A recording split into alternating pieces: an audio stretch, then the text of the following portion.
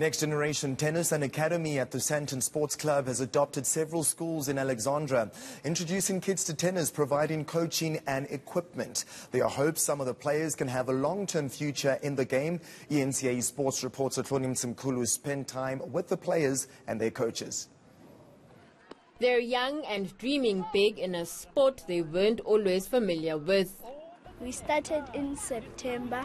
It was really bad. No one knew how to play. But since we practiced over and over, we are getting better. It was scary because we didn't know what to do. I don't know anyone at tennis, but I want to play tennis when I grow up.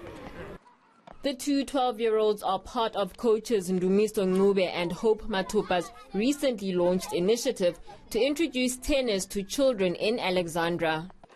What you see today is it's great improvement from when we started, where they didn't even know whether they're left-handed or right-handed because they'd never held the racket. So we managed to get that out the way, and now they're able to actually hit the ball over the net, as you can see behind us here.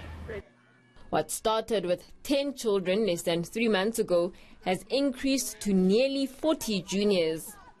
When they come through, they get transport, with the taxis which come through, and I'm told sometime, we only started at 11:30, but from 8 o'clock already they're waiting, waiting for the combi to come and pick them up so they can come through to the venue. So their response has been amazing.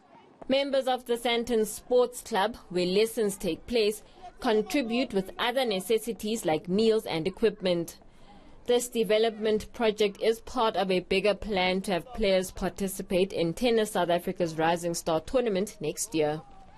There's definitely some potential. We've already looked at about 8 to 10 kids that I think we'll try and focus on a little bit more to get them specifically ready for the tournament next year, but without closing the door to the others. The second edition of the Rising Star tennis competition is set to get underway in March 2021. Tlonim Simkulu, Johannesburg.